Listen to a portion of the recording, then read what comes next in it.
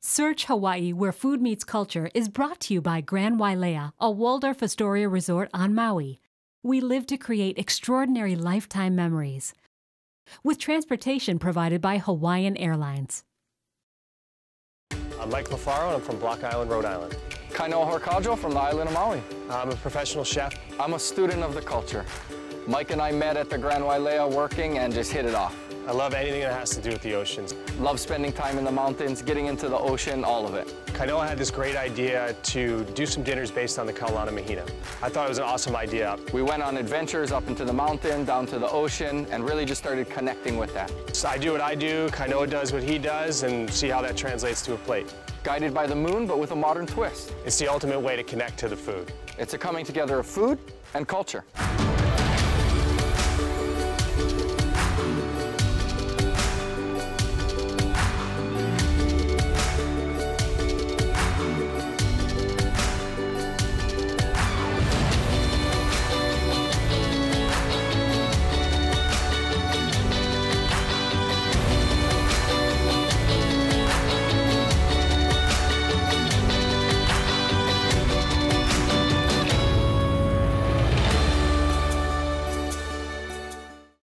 Welcome to Search Hawaii, where food meets culture. We're on amazing Maui. This is Chef Mike and Kainoa's home island. So they're going to be the foragers and the guides. Let's see what kind of adventures and ingredients they come up with in their own backyard.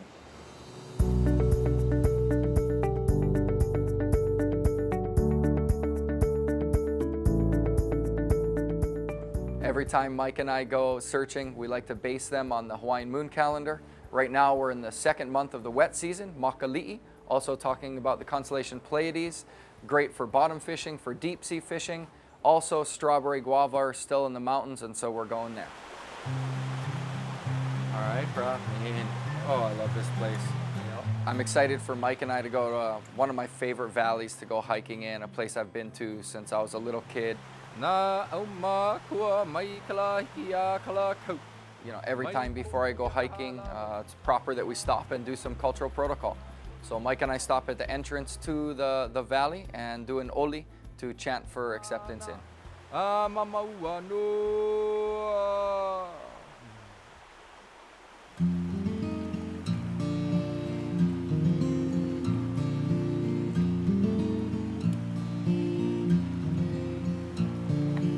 You know, this whole concept came from our connection with this island and with Maui. Between Mike and I, it's nice to be back in our own backyard.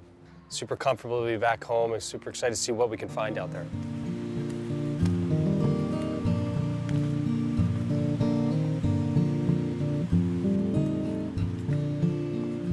One of the coolest things about this valley, like many in Hawaii, is that we see elements of old settlements there.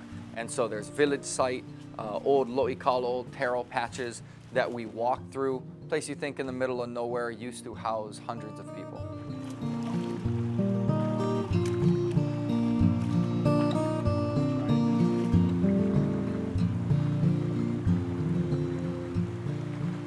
Walk up, you're crossing the river a whole bunch of times, the stream, and then you get to this waterfall. The valley narrows and gets real steep, and you got to come up the side and then basically go up over the waterfall.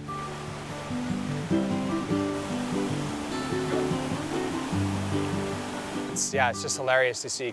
I mean, Kainoa's at home in the valleys and climates, and he's just up that waterfall in about 3 leaps. It's like a nice walk in the park. And Mike's making it look like he's climbing Yosemite.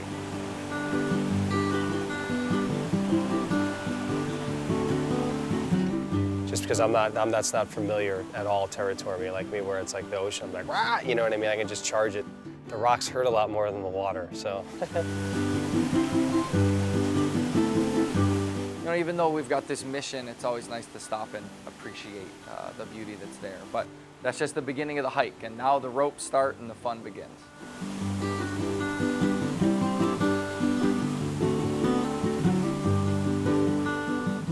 So we're up there and we find all these big patches of yellow ginger, and we got a lot of different varieties of ginger. Yellow ginger is real invasive, not like the native avapuhi. and we're picking the flowers. Mike really likes the flavors of that. I know, it tastes good. You aren't going to survive on it, but yeah, die happy. Die happy, bro. It's just such a beautiful, fragrant plant. It's got so many different aspects. The flower has a certain fragrance to it. The leaves have certain fragrance to them. And then this base of the stems, almost like our honeysuckle, and they have a different aspect to it. So it's just like you get this complete ginger package by using all different components of the plant. All right, brah. Strawberry guava country. All right. This one right here. Oh, strawberry guava, it's one of those fruits where it's kind of balanced. It already is sweet and it's sour at the same time. So as a chef, that's really great because you don't have to do much to it. You don't have to manipulate it too much. It's just getting the flavor out, like the ginger, just extracting the flavor. The strawberry guava are delicious, but they're horribly invasive. They create a real hostile environment for any native plants. Dark canopy, shallow root base create a lot of mud. They're no good. So the more we can eat, the better. All right, Mike, how much of this we need, do you think, for what you're, whatever the hell you're planning? I think we're looking good here, man. Yeah? I think we're pretty close. Maybe a couple more. All right. And we're out of here. So it was a beautiful day in the mountains. We gathered some great stuff, but we got to get an early night's sleep because tomorrow we're going fishing, but not by boat. We're actually going to paddle out there by 6-man canoe and go do some bottom fishing. Should be cool.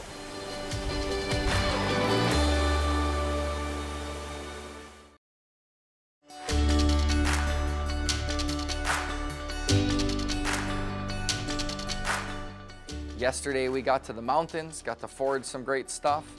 Now next morning, dark and early, still a couple hours till sunrise, and met some friends down at the beach. We're gonna get out on 6-man canoe, go paddle to a favorite spot and do some bottom fishing. Mean, bro. So I'm thinking a little hand line on the way out.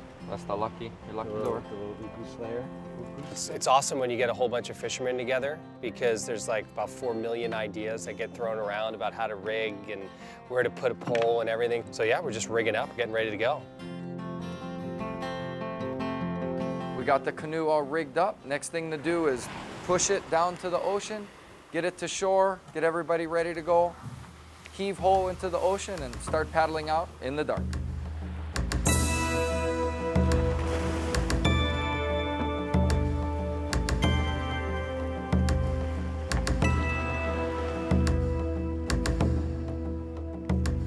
There's almost no greater feeling than getting an early start to the day. And whatever you're doing, but to be out there on the ocean, paddling with friends and the sun's rising over Haleakala, it's an amazing, amazing feeling.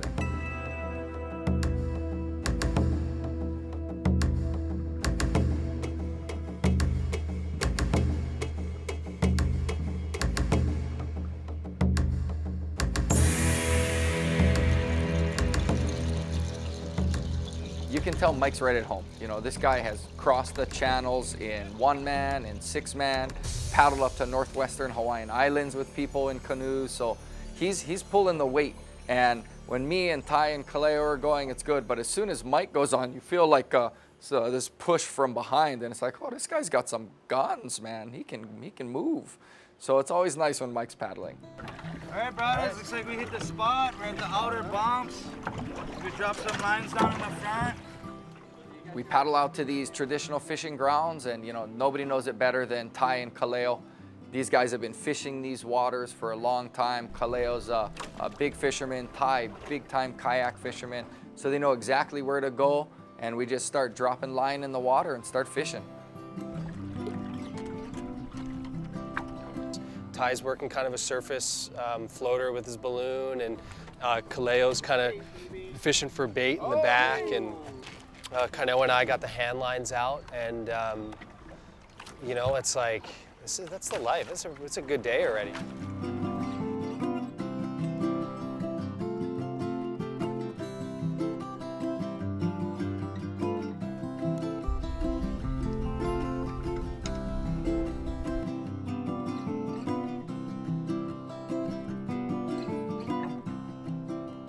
This method of fishing, this hand lining, is ancient. It goes back to our ancestor Maui fishing up the islands with a hook from the bottom of the sea. There's no reel, there's no pole. You just drop a hook down in there with the rope. You catch a fish, you gotta reel it back in, pull it back in with your own hands. The opportunity to just basically by your own power, pull in a fish on a line, it's just, there's something that's masculine about that, you know? That's like, I mean, what's the next step is like you dive in there and bite the thing and bring it out yourself, you know? I got him. Okay. Yeah, we see that. So Ty's got one of his favorite rod and reels, and he ends up hooking up, pulls up, got a little bit of a good fight, and pulls up a nice size uku. Shortly after that, you hear Mike go, "Oh, I got one," starts pulling it in. And so I'm like, oh, okay, here we go. And so I pull it up a little bit, and then I feel like it's gone, but then it tugs again. And right after one bites his hook, one bites mine. And so I'm pulling it up, I'm all stoked because Mike's got one, I got one, we're pulling it up, pulling his up. And so we're both kind of pulling up our lines, and then we realized that with the current, our lines had actually kind of crossed. It's like, our lines were tied and the fish bit Mike's hook, and I was just helping him pull up his fish. So Kainoa pulled it up, but it ended up being on my line, so it was my fish. Good job, man, Mike. Yeah, bro. All right, Mike, bro, boys, looks like we're about there, man, in time. So yeah, we caught some fish. My back is charred red by this point. It's just such an awesome way to start the day. It's time to get in, get up country to a farm. Mike's got this cool idea. He loves Mike McCoy's farm and these edible flowers. He's got some great ideas to put them on some dishes. So we got to paddle back in now. Now we got the long paddle home and get up to the farm.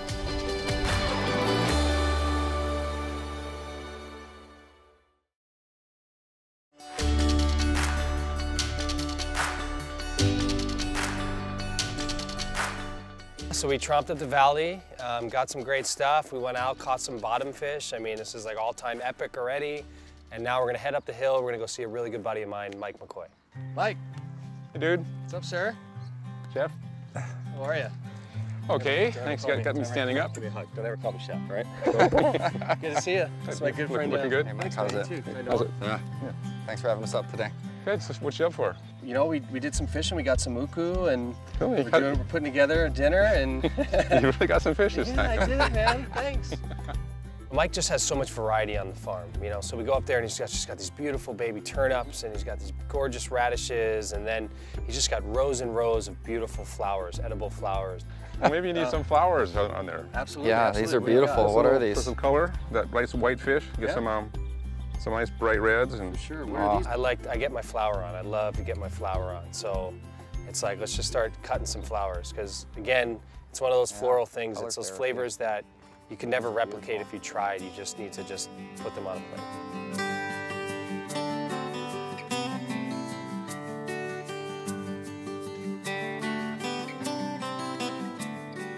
And then I noticed that he's got all his citrus trees are just popping everywhere. So immediately I'm like, okay, the farm's just telling me to do flowers and citrus. So that's an idea that pops in my head. So how like our Meyer lemons, Mike? Loaded, man. It's awesome. It's been so much rain this year. You know, it's This Meyer lemon tree is just busting, and Mike says it's in part because of the rain, but that's why this is going off, is because of the rain. rain, and also we have beehives. Oh, you guys got bees. Yeah, we got bees. Ooh, I'm looking at Lofaro and I'm like, hey, what could be funner than putting on some bee suits and messing around with some beehives? All right. You want to get stung, Mike? Yeah, dude, I was just gonna ask you if you could zip me up. That was wild to put the whole suit on and stuff. It was like, felt like Halloween. Is this my little kid's? This is my son's suit? You look like Breaking Bad. So Kainoa and I get all suited up, and Kelly and Mike bring us in and show us the hives. So Mike opens the hive and takes out one of the inserts, you know, and you don't realize that there's like hundreds of bees on this one insert. There we go. You gotta like maintain your cool, you know, because they're constantly like buzzing around you, and you can hear like their energy level gets up, you know, when they're agitated, and so it's pretty intense. This honey is, these are still filling those up. Look at that, isn't that amazing? Yeah. He has me just pry off a little bit of honeycomb and I'm thinking that's going to be perfect with the citrus and the flowers because it's just honeycomb. It's different. It's a different way to kind of get honey. It's not the familiar kind of texture and everything of honey, but with honey flavor. So. Lofaro's got an idea to use the honey and the honeycombs in a dessert or something, and yeah, I'm looking forward to see what he comes up with. But time's running short. We got people coming. It's time to start getting in the kitchen and cooking.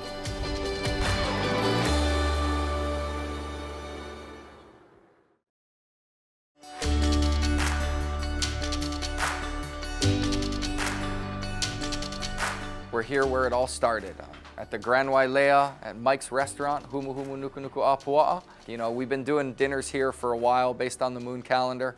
I'm Kako, I'm support, and we go to work. We got a lot of people coming in. It's just time to bust out and make some good food. So when we were bottom fishing on the 6-man, we caught this, these beautiful uku, and uku is a fish you don't want to really mess with it too much. So I'm going to steam it in kind of a, what I call basically like an aromatic steamed uku. So for our aromatic steamed uku, the first step is to scale, clean, and gut and gill the fish. And then what we want to do is score it. Then we slice peeled ginger very thinly on a Japanese mandolin. Then we're going to put garlic, ginger, and green onion into the scores of the fish. So we're going to lay down some cilantro on our yellow ginger leaves that we got up in the valley. We're going to put down some more green onions, some more ginger, as well as garlic. And then place the fish on the leaf with all the aromatics. And then we'll do the same on top. So then we're going to season the fish, salt and pepper. And we're going to put on a little sauce of shoyu, rice wine vinegar, garlic, and ginger. And then we'll put this in the steamer for about 12 minutes and then carefully place it on a serving tray and it's good to go. All right, so after the uku comes out of the steamer, then we're just going to hit it with some more cilantro and some green onion, and then we're going to pour the hot sesame oil and ginger on top. Yeah, so in our hike into the valley, we found just a lot of yellow ginger and a lot of strawberry guava. So I just feel like they had this natural affinity for each other. So I'm going to do a strawberry guava, yellow ginger, coconut sorbet. So for our strawberry guava, yellow ginger, and coconut sorbet, the first step is we have to make a simple syrup. And simple syrup is basically just sugar and water. So for this one's very simple. It's a pound of sugar to a pint of water. So it's basically a pound to a pound. And what we're going to do is we're going to add to that our clean strawberry guava, and we're going to cook that down on the stove for about 5 minutes. So while the guavas are cooking in the simple syrup, we're going to take our yellow ginger and we're going to clean it. And basically what we're going to do is we're just going to kind of peel that little outer rough skin off, and that's going to leave that tender inside tendril in.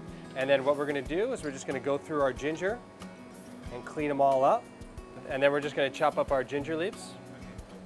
So once your guavas are cooked down, they've all kind of bursted into your simple syrup, we're going to pour that over the ginger leaves and flowers, and then you're going to cover it and let it just sit for about 45 minutes. So after we infuse the strawberry guava and the ginger, we're going to add coconut milk to this and adjust the taste. Then we're going to strain it through some chinois or some fine mesh cheesecloth, and then we're going to cool it and we're going to spin it in an ice cream machine. So the next final step is to pour this into an ice cream machine and just process it for about 12 minutes or so. They make home ice cream machines that do about a quart at a time, and they're perfect for this. So we have all this beautiful citrus and the honeycomb and the honey from Mike and the flowers, and it just kind of reminds me of an orange salad my mom used to make when I was a kid. So I'm just going to do this composed citrus salad with honeycomb and flowers. All right, so for the composed citrus salad, first we're going to dress the citrus that we have. So we have oranges, tangelos. First step is we're going to drizzle with olive oil. Next step is we're going to season with salt and pepper. This happens to be alai and pahakai from Molokai. All right, next step is we're going to put on some of the honey with the honeycomb. All right, so these are the flowers from Mike McCoy's garden, and so what we're going to do is then just garnish the oranges with the flowers. All right, so then the final touch is just a little bit of chiffonade mint. So yeah, so I have the uku's ready to go, the citrus salad is going, guests are going to start to arrive here any minute. I'm feeling pretty good about the feast that's coming up, and it's go time.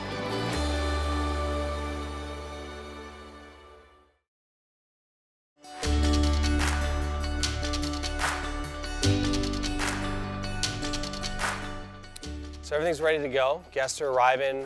Can't wait to go just hang out with some friends and and come back and just kind of share all this beautiful stuff that we got here at home. I'm excited, I can't wait. All right, guys. Alrighty, Here we are. here we go. People are here for dinner. I think expectations are high, but there's just, you know, we put a lot of love into this food, so I'm excited to see what happens. Oh my gosh, this is so good. The fish is so tender. Oh, the flavors are amazing. This is cooked to like the right moistness, everything. Just really good flavors. It's such an interesting mix of flavors. The strawberry guava, I mean, it's unexpected, but it's wonderful. This has been delicious, and I've never tasted anything like this before. Just how it tastes. Oh my God. You know, this one's been a real journey just to be able to be back home on Maui, and now to bring it back here to Humu and being able to feed our friends and family. It's real special. And so we end where it all began, at the Grand Wailea's Humu Humu Nuku Nuku Apua restaurant, where Chef Mike and Kainoa first started these special dinners based on the Hawaiian moon calendar, and Search Hawaii, where food meets culture. Thank you for joining us, and don't forget you can find Chef Mike's recipes online at searchhawaiitv.com.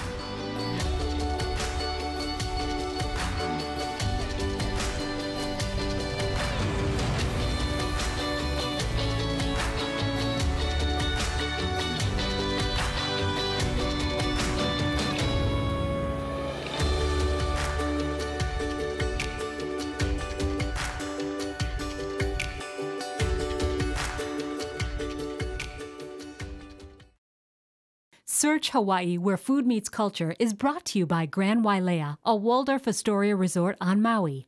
We live to create extraordinary lifetime memories. With transportation provided by Hawaiian Airlines.